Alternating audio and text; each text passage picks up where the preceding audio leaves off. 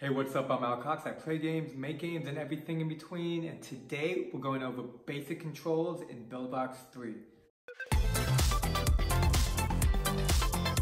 Now, before I begin, don't forget to like and subscribe. I found 6 articles. I'll leave a link below. So let's get into it. Basic controls. Okay, let's start out by selecting default. Here we go. We got the start and we got the 3D world. Notice here we have some options. We got 3D world, adding threshold. This is where things come into the world, such as enemies, objects, scenes. Settings for the gravity, the X value, of course the Y value is 9.8. What goes up must come down. And then the Z value, which goes into the world. Deletion threshold, background color. Oh snap. You know, I want to lighten this up. Fog, that could be cool. I'm going to play with the grid size later. Here's what some documentation would be helpful. I know what time warp is because I have experience in Buildbox 2. Time warp is the speed at which objects move around in time. A higher time warp can mean that things are moving faster, and a lower time warp means things could be moving slower. It could be opposite too. I'm not exactly sure on that. Substeps. No idea what substeps is. There's no documentation on this. If you know what substeps is, please leave a comment. That goes the same for time step. No idea what time step is. It also looks like we have the ability to add multiple opponents here. So I'm going to add touch. So if I go back to the mind map, and here we can see touch. Very cool. Not sure how this gets into effect into the world. Adding an action, this probably definitely comes in handy. Adding a point. Here it is again. How does this factor in? Not exactly sure. Monetization, definitely gonna need that. Gotta make money. And then advanced. Advanced is probably where the coolest stuff happens. And as you can see, all on the right. Not sure how that all factors in. So let's not get lost and go into the world. Now, as we can see, everything is gray. Totally looks like Blender now. Not a problem. Let's take a look. First things we want to pay attention to is light, camera, the cube. Here we got the cube. I'm going to change these colors a little bit. Contrast colors always grabs attention. Here we can move the camera around if needed. Also move the light source around. But how do we move around? This is super important. Step 1, zooming in and out. Zooming in and out is pretty straightforward. We zoom out. Whoa. Zoom in. So got that one down. Next, we need to hit the space bar. So space bar will make the mouse turn into a little hand, and you can actually click anywhere. You can grab it and move in that direction. Left click will allow you to move up, down, left, right. And you can zoom in, maybe zoom in down here. Left click, up, down, left, right.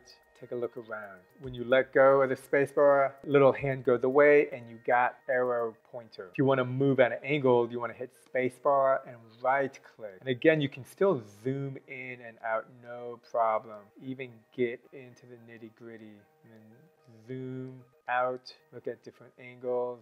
Very cool. Just like Buildbox 2, Buildbox 3 makes it super easy to duplicate objects. You got the W to copy up on top, D to copy to the right, S to copy down, and let's go ahead and use the selection tool to select all the 4 cubes and hit A to copy everything to the right. It copied everything to the right, but some of the objects are on top of other objects and we don't want that. So let's go ahead and grab this red arrow and move it to the right, and perfect. Let's look at that angle. That angle looked good. Maybe zoom in a little bit more. The cool thing is you can actually select all the cubes. So let's go ahead and select all the cubes. Oops. I accidentally made one of the cubes a parent cube and the other cubes child cubes, but we're not going to go into that today. So let's go ahead and select all these cubes. And now I'm on the left side selecting command. And this is only possible because I have the select tool. I'm curious if I hit A, I want to select all these tools. I hit D. Okay, so it doesn't copy all of them. The ASWD doesn't copy the way it should be. So when you're copying, doesn't work properly, just go old school, hit copy, paste, and okay, so just go ahead and skip that. Now I want to select all these objects, make them smaller. This is the move tool, the rotate tool, so I can rotate the objects. And then here we have the scale tool. Scale it like this or like this, but this is not what I am trying to do. What I'm trying to do is scale down the cubes while keeping them in the same position. So let me control Z. To do that, I can go over to the right over here and just adjust the size accordingly. It's like one of these cubes didn't get adjusted, or it did get adjusted, but it's looking kind of weird. I bet you this cube is still the parent cube. So if I delete it, everything will get deleted here. Oh, and Buildbox just crashed. Okay, Buildbox crashes. This happens. Be sure to save your work all the time. Now, Buildbox 3 still has bugs. Man, literally save every 5-10 minutes. If you don't do it, then everything be gone. The scale tool with this one. And let me show you what I was trying to do before. As you can see here, you can scale the objects, which is really cool to be able to scale multiple objects at once in this manner. But again, not what I want. So let me control Z twice. Since they are all their own individual objects, I can go to over here, hit 0.5, 0.5, 0.5. Look at that beautiful objects in their original coordinates. And from here, copy, paste. Now, there are cube objects on top of these objects. Let me move to this angle over here. I'm gonna hit this rotate button, and I believe it's the red one. Hold on, let me take a look. Okay, I wanna move the red over here. So, grab this selection tool, hold down Shift, maybe that's a thing. Look at that. As you can see, it's not a perfect angle. Let's see if I can rotate it on the Z axis to 90. No. Maybe here 90. No. Okay, so let me go ahead and make it 0. I'm going to move it to 2D and then move it to Z axis. This, I think, is the key here. Okay, so look, -0, 0, and I will go up here and actually change it to 90. What I want is, and I was hoping it'd be like a perfect, it's not. That's okay. I can easily select all these cubes, move it up to X90, and then like all these cubes and move it to X90. You see how I'm changing it to X90 and both of them are 90, but it's kind of weird. Yeah, not exactly sure what's going on. Got it exactly the way I want, and this is just a test. As we saw before, it crashed. I don't want that to happen again. So we did the move tool, we did the rotate tool, we did scale tool. This is the multi tool. This one is multi-complicated, so we're not going to jump into that one just yet. Now let's go back to the documentation and see what is next. Select tool, selecting everything, probably one of my most favorite and most useful. Moving objects around on the X, Y, Z coordinates, rotation, scaling. This is super important. And just for an example, let me grab one of these cubes and scale it. We can see what it would look like if it was like this. Take it like that. Now the more you play and move around within Buildbox, the easier it'll get, the more familiar. My biggest problem is that I'm not always in Buildbox every day, and to get used to the movement, you kind of want to be in it at least an hour every day. Ooh, camera view. This button is super important. While this may look cool right here, it is not what the player sees. You want to see what the player sees and see if you like that view. If not, change accordingly. Oops. So here's the camera. Now instead of like moving around to try to figure out what exactly the camera's seeing, you just click this little button over here. You can be checking out the shadow over here and say, hey, I wonder what the player will see. And boom. From here, you can move the camera like this.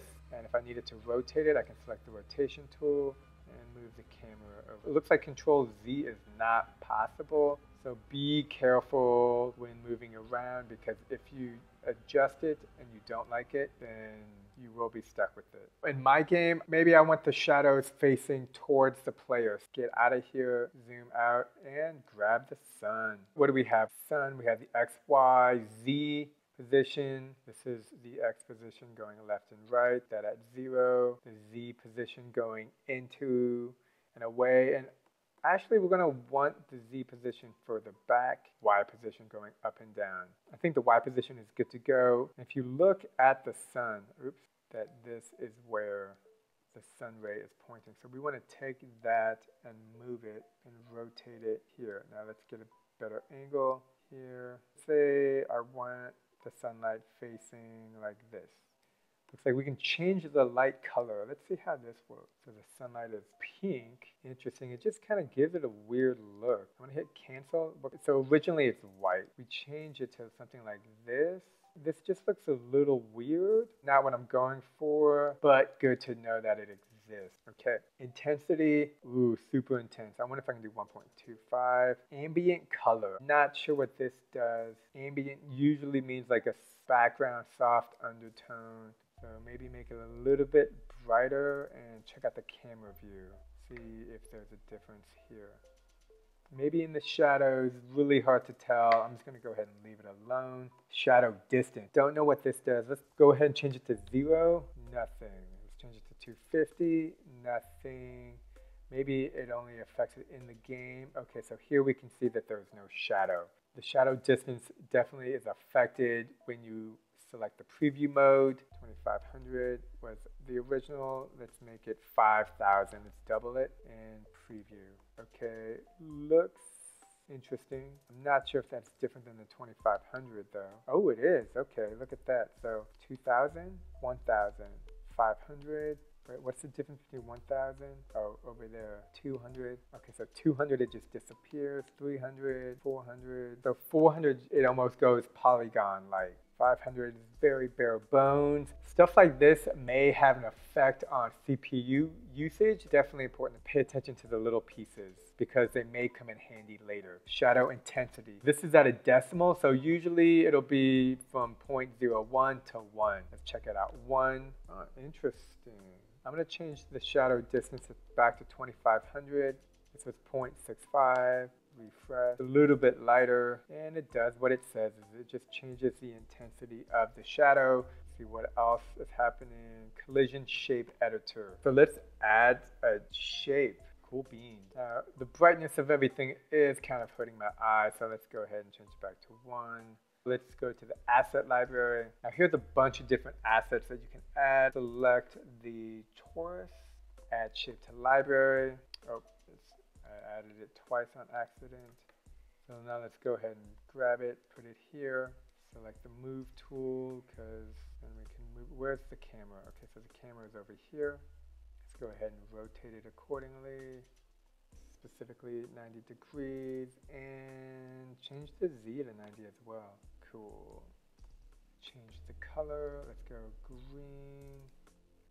Now here's the mesh. It doesn't have a texture. Let's go into the settings of the torus. So here we can see it has no physics. So let's go ahead and give it physics. The collision shape is not a cube.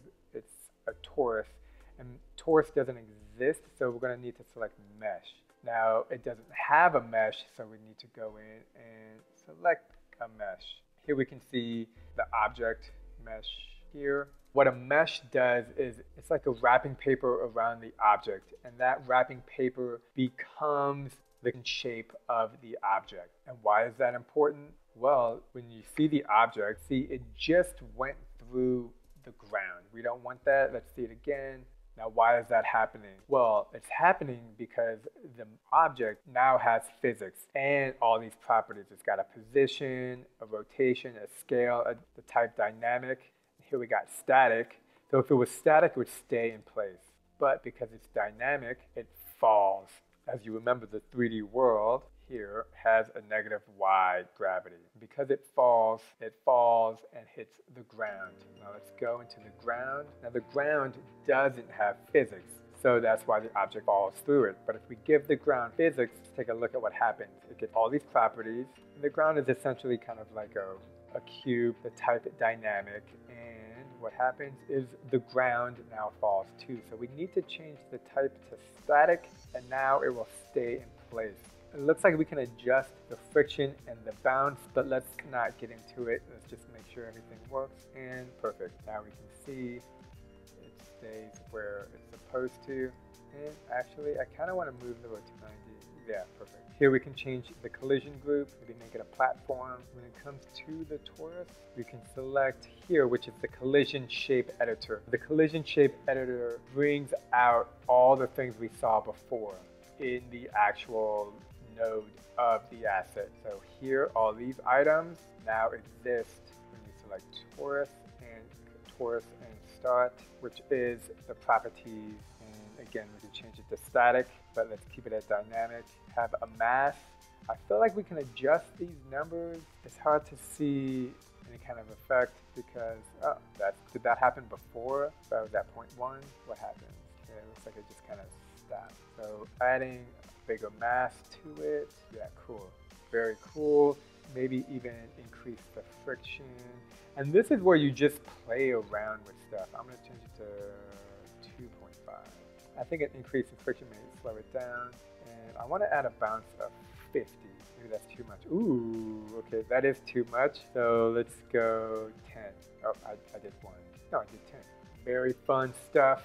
We got the position factor, rotation factor, always active. I'm not sure what this means. Probably certain actions you can implement to turn it on or off once you get further into building a game. This was super helpful. Thank you so much, Eric Juiceco. All right, well, I think that's it for basic controls. If you've enjoyed following along as I go through the basic controls for Buildbox 3, don't forget to like and subscribe. Let me know your first impressions of Buildbox 3. What are your difficulties, challenges, or what would you like to see? And until next time, take care.